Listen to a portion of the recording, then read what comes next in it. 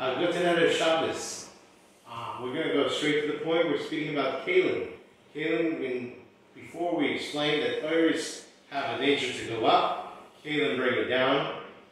Keilim are Metzias, and it is this first step of our coming down and creating worlds. In this little shtickle that we're doing for Erev Shabbos, it speaks about the Keilim of Atzilus and the Keilim of Keser, which is higher than Atzilus. The Keilim of Atzilus are, the analogy is the written word, where you have the paper and you have something separate which is filtering the R, and it's something which is channeling the light. And then there's Keser. The Keilim in Keser has Oisis HaChakika. Oisis HaChakika means the Keilim's kind of internal. It's actually part of the paper.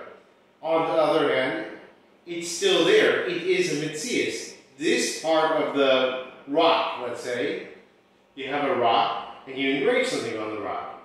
The part of the rock that's engraved, that part is actually there. It's a Metzias. So you have the Metzias, and you have the fact that it's going down, being brought down to the next level, being channeled down.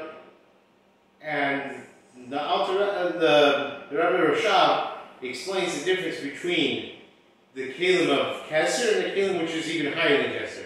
The Keilim that are even higher than Keser, it's not even the Metzias. It's like Oisias, which are through and through, that go straight through the rock. Yes, it's channeled what's meant to be there, but it's not an actual existence.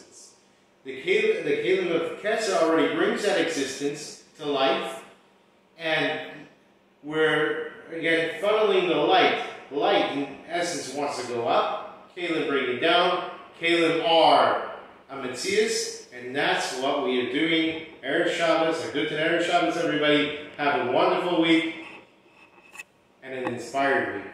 L'chaim.